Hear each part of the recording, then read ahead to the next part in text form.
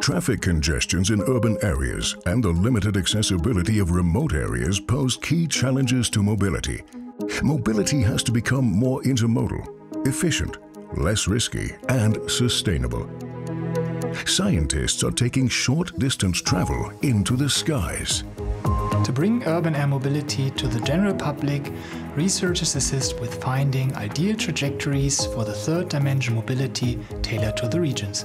Worldwide, a growing number of researchers and companies are in the process of creating new forms of mobility. To manage traffic, flying taxis are expected to become another means of choice.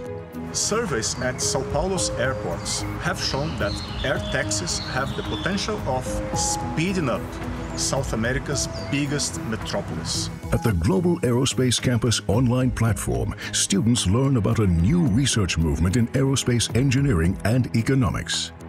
The online course Urban Air Mobility covers a wide range of international expertise, looking at the latest air taxi concepts and the modulation, simulation, and optimization of local transport systems. The future of air mobility rests in small, environmentally friendly electric air vehicles flying in urban centers.